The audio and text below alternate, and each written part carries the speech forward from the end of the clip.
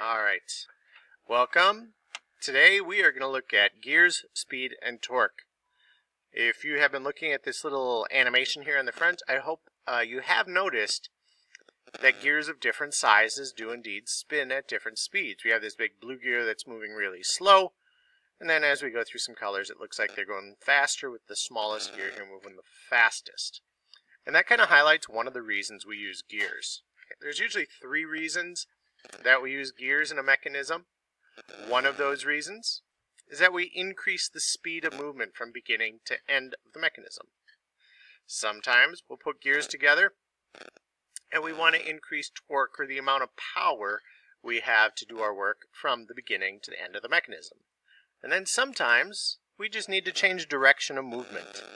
This little picture shows that sometimes you want to rotate an object in two different directions, or sometimes you want to change the type of movement. This is called a rotary movement, and you just want it to move in a straight line at the end of your mechanism. So there's a number of reasons we could use gears when we build things.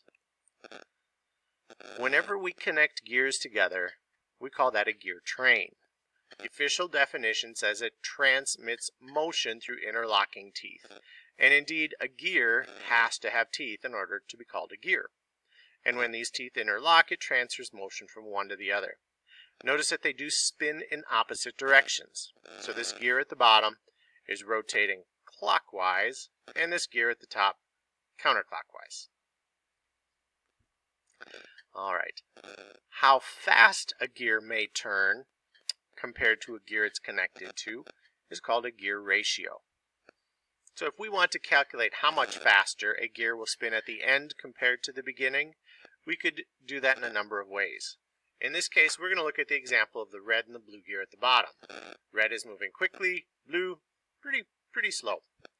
We're going to wait till these dots meet in the middle right there.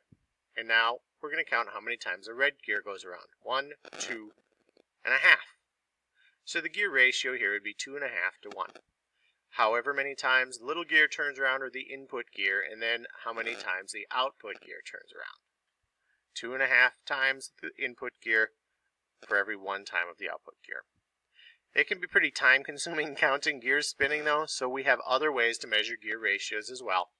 I'm not going to have you calculate these, but just know that we can also calculate gear ratios by counting the number of teeth on each gear, or by taking a ruler and calculating the diameter across each gear. And then a ratio of those would be determined, and that would be our gear ratio. Okay. At the beginning we used this word torque and said that we could use gears to increase torque. But what exactly is it? I know something like a force is a push or a pull in a straight line.